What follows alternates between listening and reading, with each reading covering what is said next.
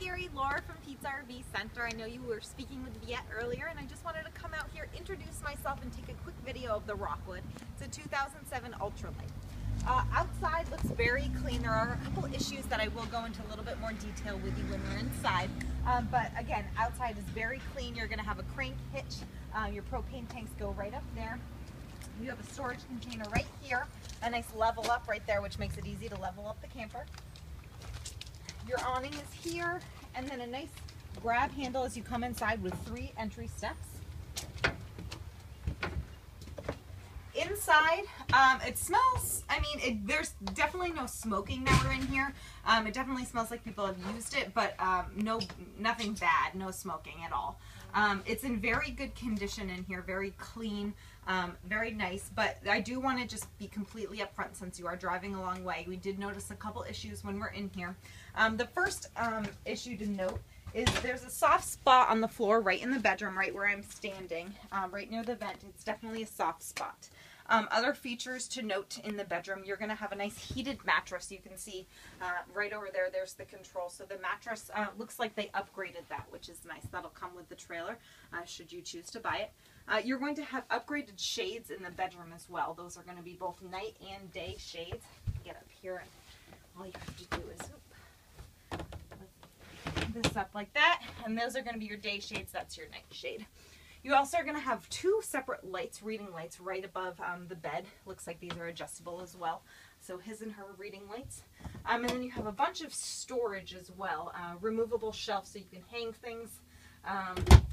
And you can store things right as you go down the road, as opposed to just the shelf where things can fall off. So nice, tons of storage, and then you'll also have storage underneath the bed. And then there's also his and her drawers on either side of the bed as well. Another thing to note, privacy-wise, there's an actual door separating the bedroom, which is nice compared to the privacy curtains, which really don't give you as much privacy as you'd like. So let's head on in to the living area. The heat in here is ducted. You'll see all throughout the floor there are heat vents. And that brings me to the next issue that we noticed. Nothing too major. There is a cold crack. And you'll see that right along this seam right here. Looks like they had taped it up. That's not water damage. Basically what that means is when the trailer got really cold in the winter time, the floor expanded and contracted, and then the vinyl ripped. So it's only cosmetic, nothing structural or anything like that to the trailer. You're going to have a freestanding dinette in here, as well as a nice comfortable couch. I believe this will pull out. So it's a tri-fold sofa. It'll actually pull out and you'll have some extra sleeping in there. Right as you enter in the door, you'll notice a TV. There's cable hookups, some outlets, and then there's a nice little storage area. There looks like there's a CD/DVD player as well. And again, there is speakers throughout the whole ceiling, which is kind of nice. You'll have surround sound in here. And then on that note, there's also ducted AC. You'll see the vents throughout the ceiling as well. So in every room, even when the doors are closed, you will get that airflow, which is nice. Kitchen area, nice big double sink. Makes washing and rinsing dishes easy. And then tons of storage up here. Microwave, stove, oven. Some travel trailers don't come with the oven, so that's a nice extra feature as well. You have lots of pantry space in here as well. Looks like they added some extra shelves to make storage a little bit easier. So you do have a lot of food space. And then your fridge in here as well. Looks like a 6 cubic foot fridge.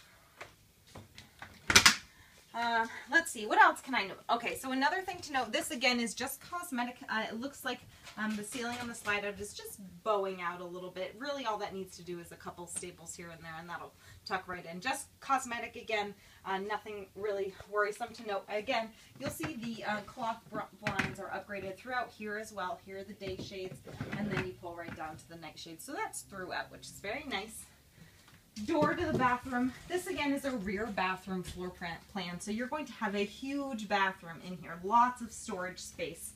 You're going to get the foot flush toilet, his and her sinks, which is very rare to see in a trailer. So definitely you're going to get a lot of extra counter space, 2 sinks again, his and her vanities, and then again all of this extra storage space back here, hanging, if you want to put towels and linens, things like that. Definitely a lot of space. And again, you also are going to have a nice big shower in here, glass shower, a little bit of a tub, a little bit of a step in, but definitely a lot of room. And that brings me to the last issue that I definitely want to be upfront with you about. Right up here, we notice, if you see, the ceiling actually is coming unglued.